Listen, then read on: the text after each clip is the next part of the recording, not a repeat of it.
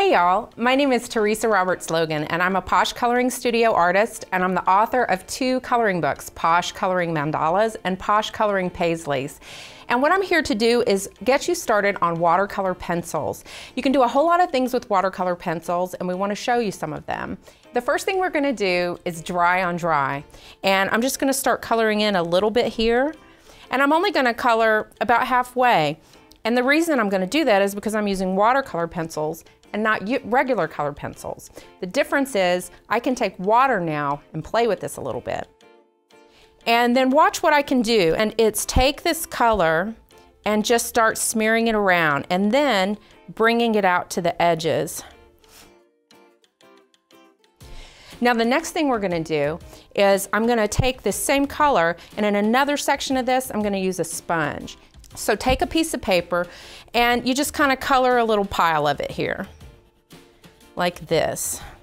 So you do that, but to transfer it to this, you can't take a sponge and just touch on the dry. You have to make it a watercolor media now. Now you see it's a pile of wet watercolor, which is perfect. That's what we want. And you just take your sponge and you just do this. Now, if you can see that close up, what you're getting is like a really cool texture. And you know how long it would have taken me to paint that? A very long time. But you can take a tiny little sponge and get this amazing little texture. Now, the next thing I'm gonna do is show you something really interesting. And that's in the way of watercolor when you wanna do dry on wet. And that's putting water down with nothing in it. Now what I'm gonna do is take my brush and I'm gonna swirl it around in the water and make sure there's no pigment in it. So I'm gonna take this and I'm just gonna put water down on it. Now before I give that water a chance to dry, which is usually the goal, but not when you're doing dry on wet, take a dry pencil and then just start coloring through that.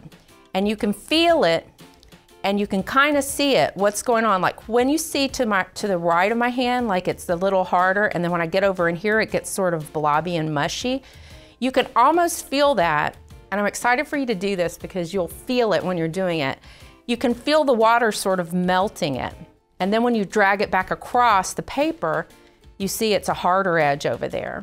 Okay, y'all, we've waited a few minutes, and now the little texture we did with the sponge, the first layer, is completely dry. So what I'm gonna do is, I'm just gonna show you what it might look like to add a little more of another layer of sponge texture to that. Again, it's dry pencil, and then you take a little bit of water with your brush and smear it around.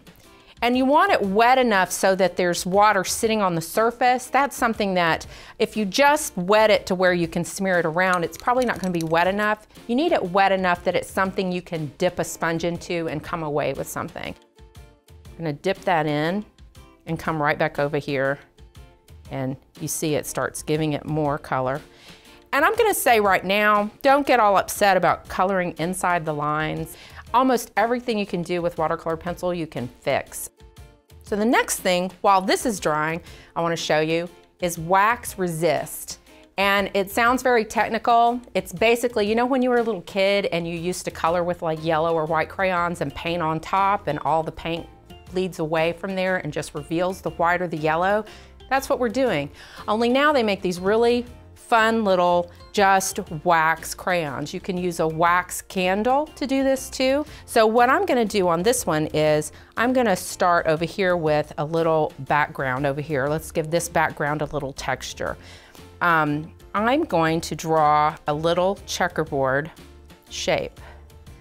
You'll see I'm just doing crisscross lines, okay? And then that's right there, I don't need to do anything. Then I'm gonna make the palette over here again.